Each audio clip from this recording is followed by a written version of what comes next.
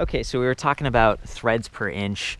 There's sort of a marker on these tires here, 100 TPI, and they're sort of the new hybrid fat tire design. It's like, 27.5 by 3.25, where most of the time bicycle tires are a little bit narrower, like 2 inches. And then back here we've got like the Supermoto X, which is also relatively fat. What are you saying, EPI on those?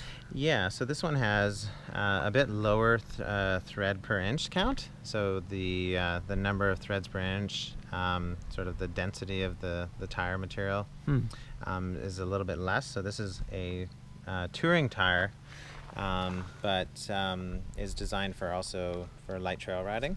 Yeah. So for example, this has 67 threads per inch.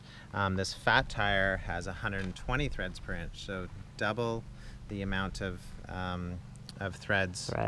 And which allows you to run the fatter tire at much lower PSI without having a blowout. Interesting. Okay, and then I guess you would want to be able to run the tire at a lower pressure, because this could be used on sand or snow or something, whereas this one, it's not quite as knobby, and you're probably going to be riding on like hard surfaces, hard packed. Yeah, exactly. So this tire, the PSI rating, you'd want to put between 40 and 55 PSI in, to ride on trails, gravel trails or pavements.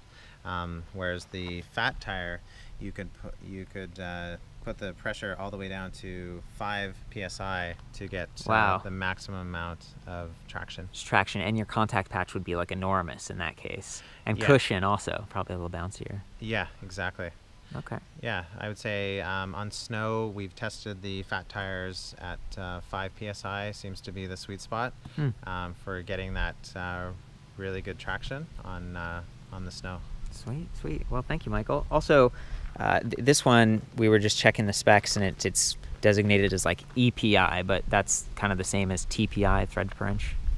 Yeah, that's just another way of describing the density of the tire, and the amount of basically just the density of the tire. Okay, yeah, thank you very much.